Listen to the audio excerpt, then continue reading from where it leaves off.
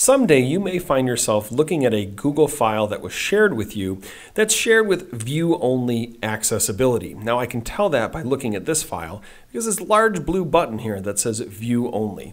Why would this happen? Well, in most cases, the owner of the file does not want you to change the original contents of the file. Maybe they just want you to look at it, or maybe they want you to take this, make a copy of it, and make it your own, but they don't want you changing the original contents. So you'll notice when I click on this view only mode, I can request edit access, but most likely the owner is going to deny that request because again, he or she does not want you changing the original contents of this. So how do I make a copy of this and allow myself to edit it? Well, first notice again, there's no edit commands at the top bar here. To make my own copy, all I have to do is click on File and select Make a Copy. When I do that, a pop-up window will come up and I can rename this if I want, and I can even select where in my Google Drive I want to save it. So in this case, I'm going to save it to a folder that I've created called the demo folder just to make things easier for you all to see.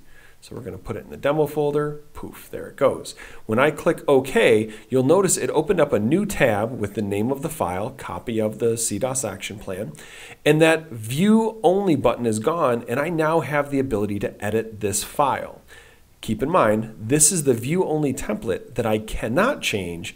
This is a copy of my file that I can. Now the connection between this file and the original owner is severed.